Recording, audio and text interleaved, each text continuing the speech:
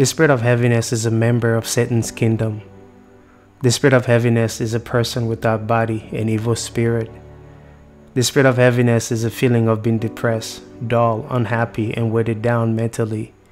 It is like a fog that covers our joy. It makes our mind feel gloomy and dark, like we cannot see through it, with a sense of fear and failure, like a floating anxiety without a reason. Doctors in America diagnose us with depression and anxiety as a chemical problem. However, because they do not understand this spirit well, they do not know it can also be a spiritual attack from an evil spirit. The adversary opposes us in our walk with God. He uses many tricks and devices. One of his tactics is to send a spirit of heaviness upon us. The book of Isaiah, chapter 61, verse 3 tells us that Jesus will come to give us a garment of praise for the spirit of heaviness. A spirit of heaviness is a demon that seeks to oppress us with hopelessness, with depression and despair. It wants to push us down with burdens and place a dark cloud over us. A spirit of heaviness can gain access to a person's life through a variety of ways. It can be our own sin and rebellion that opens the door. It can also come into our lives through experiencing various types of traumas, abuse, and through a familiar spirit that follows your bloodline for generations. Because life is spiritual, all of our battles are waged in the spiritual realm. And because of that, the book of Ephesians chapter 6 verse 11 tells us to put on the full armor of God, that you may be able to stand against the wiles of the devil. The reality is Satan comes not to bother you, but to steal, to kill and destroy you. He is not interested in just trying to torment you. He wants to take you out. You are a threat to his rule. Do not let him win. Satan wants you bound by a spirit of heaviness. Often, we can mistakenly think that something is wrong with us, or that we are depressed or just burdened. The good news is, God's holy word in the Bible says to put on the garment of praise for the spirit of heaviness, and he will make you a tree of righteousness. The problem we are having is in our mind. The devil reaches people through their minds. The more we trust in our minds, the more Satan is able to use it against us. It is up to us to make our mind realize that it is our servant, not our master. Our minds are affected by our thoughts, so we must take charge of what we think. 2 Corinthians 10 verse 3 to 5 tells us, "For though we walk in the flesh, we do not war according to the flesh. For the weapons of our warfare are not carnal but mighty in God for pulling down strongholds, casting down arguments and every high thing that exalts itself against the knowledge of God, bringing every thought into captivity to the obedience of Christ." To overcome the spirit of heaviness, we first must recognize this is not you. You are a child of God. This is not God's will for you. Romans 8 verse 31 tells us, "What shall we then say to these things? If God be for us, who can be against us?"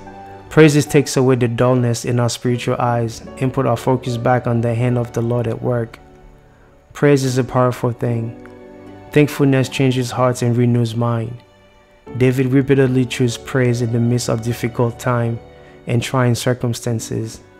Paul drew his strength from God by praising his name and remembering his faithfulness in all things. Even while in prison, Paul and Silas chose to praise God in a song instead of wallowing in their misery.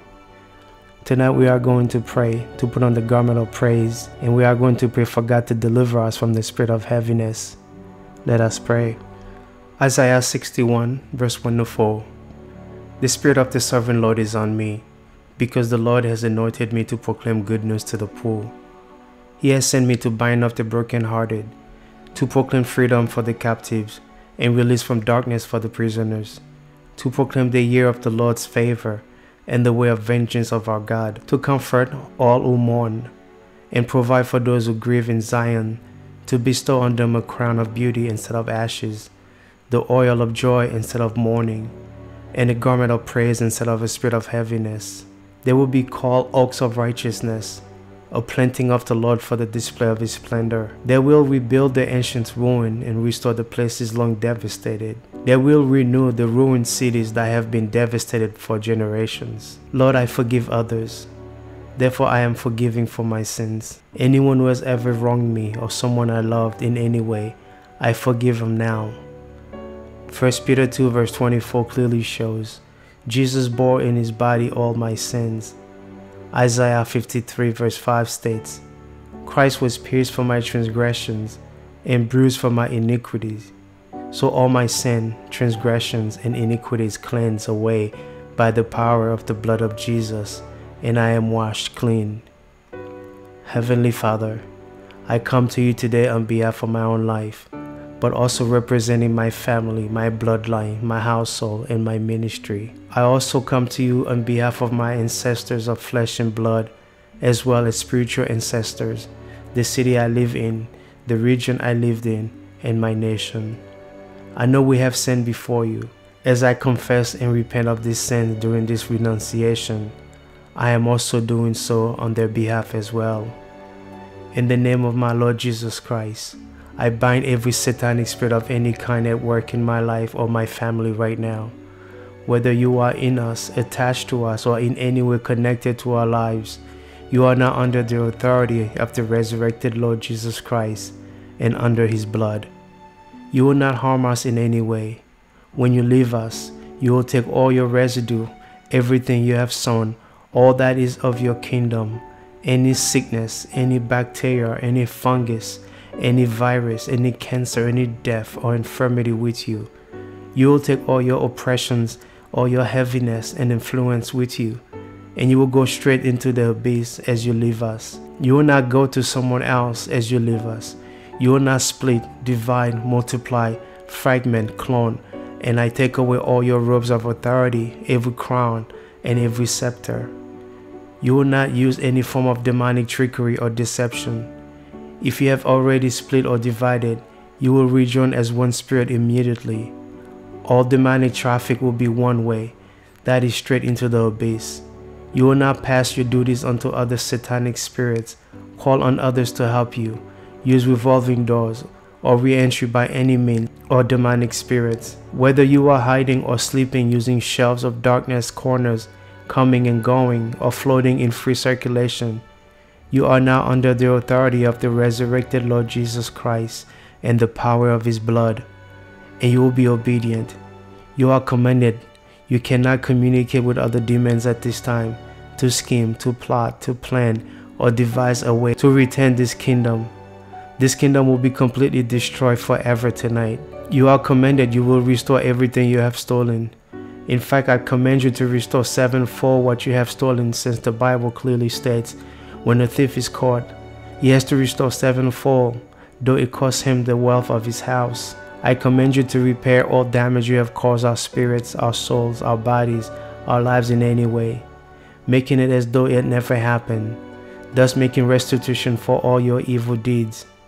Every disorder you created, you will put back in order as Yahweh God intended it to be immediately. I command that Satan, you are bound from the heavenlies or any other realms from being able to assist this satanic kingdom in me or in my family in any way. This satanic kingdom at work in my life and my family will be completely destroyed and removed forever. Any satanic spirit of any kind that have been sent to hinder this deliverance in any way will leave immediately tonight. I now command every satanic spirit to line up in order of rank, and I separate the highest ranking demonic spirit from any others. You will gather up all that you have commanded, and you will take it with you, and go directly into the abyss right now in the name of Jesus. Father, I know that allowing my mind to agree with the spirit of heaviness is a great evil. I ask forgiveness for any sins, any rebellion, any iniquities that has given place to heaviness or infirmity in my life, and all I am representing in this prayer today. I ask forgiveness and repent of all, having no sense of purpose in my life, feelings of failure as far as believing I have failed to fulfill what I have been created to do, focusing on failures of my past and dwelling on the past too much, excess sleeping or eating, feeling of loss, mental or emotional problems, including depression, isolation, suicidal, thoughts of physical problems caused by heaviness or infirmity, sexual sins of any kind, looking for acceptance or feeling close to someone, isolation away from people or church family, to be in the dark, shutting lights, pulling down drapes, perceiving everything from a negative perspective, thinking everyone is against you, thoughts of hopelessness, despair, severe discouragement, or depression, excessive sorrow, grief, mourning, self-pity, or overwhelming sense of guilt, self-hatred, low self-esteem, self-accuse, or being rejected when I am not suicidal thoughts, or I can't go on, I can't take anymore, despair or rejection, dwelling on traumatic events that have happened, comparing my life accomplishment to others, depressed and not content with my life circumstances, looking at other things to make me happy other than the Lord, comparing myself to media images or stereotypes that are rarely based on the average person, allowing others to affect me based on their opinions of me as a person, where I should be in life or how things should be in my life, placing a lot of confidence in others, allowing demonic influence to affect my mind, my emotions and perception, entertaining negative thoughts I shouldn't have, and not renewing my mind, allowing the enemy to cause me to feel rejected by God, feel God is not faithful to his word, is ignoring me, or will do things for others but not for me. The enemy trying to make God look like a liar to me. But I put a broken heart and all inner wounds under the blood of Jesus Christ. I renounce and destroy dark countenance tonight.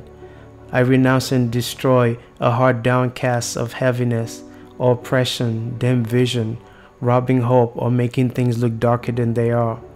A heavy oppressive feeling of quenched faith, a dark heavy cloud overhead. The enemy's work is to isolate, to steal love, making me feel alone, stealing my purpose or trying to shut me down.